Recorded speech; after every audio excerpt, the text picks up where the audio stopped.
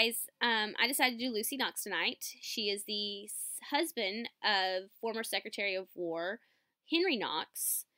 She was born in 1756 to the Royal Secretary of the Province of Massachusetts, Thomas Flucker.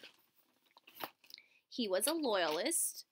Her husband Henry dropped out of school at an early age to help his mother, who happened to be a widow.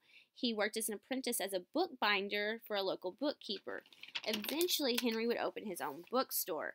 At the age of 17, Lucy found his bookstore, and it became very evident very quickly that she had no interest whatsoever in the books.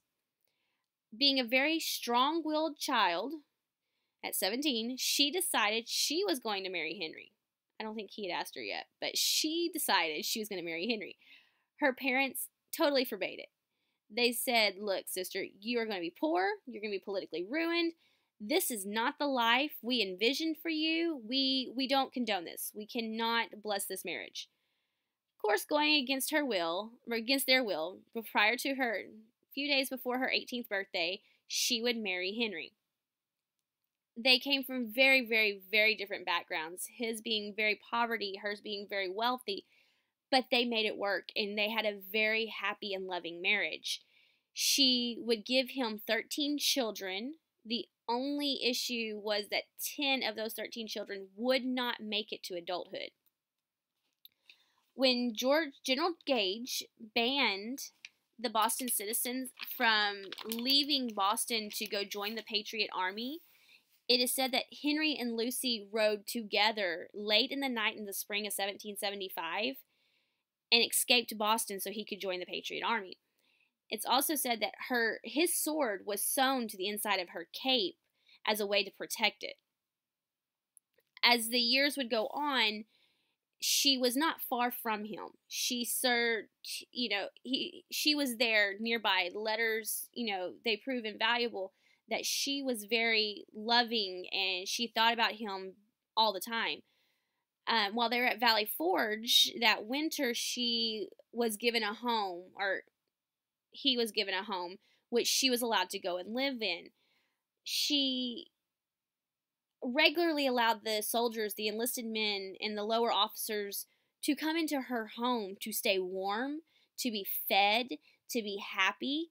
There are stories that she would have drinking and parties and singing merrily, probably, their style of karaoke, late into the night. She also became very good friends with Martha Washington, who y'all would know as the former First Lady, but she would become the First Lady at this point. Even though Martha was 25 years her senior,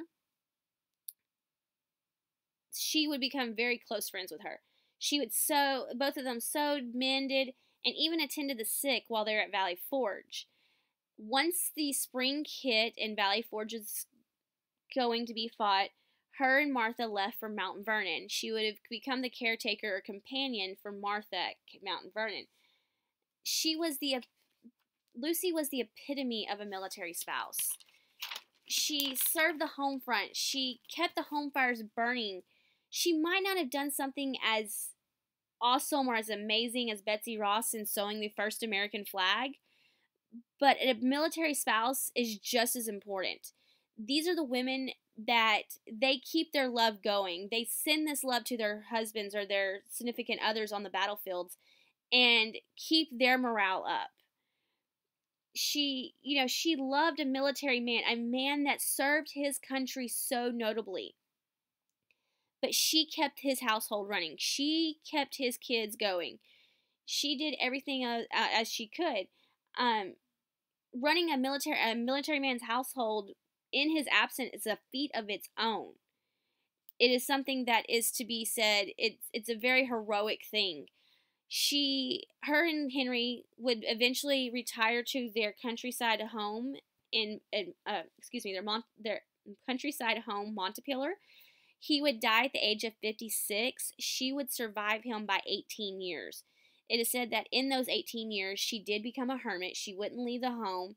She eventually developed dementia. And then in June of that year that she passed away, she she had lost it very much. She would yell at Henry across the ballroom like he was there. She became very violent one night that her two surviving daughters, had to restrain her, and it said that she passed away in her sleep. But like I said, she was the epitome of a military spouse, and those are some of the most important people we can thank today.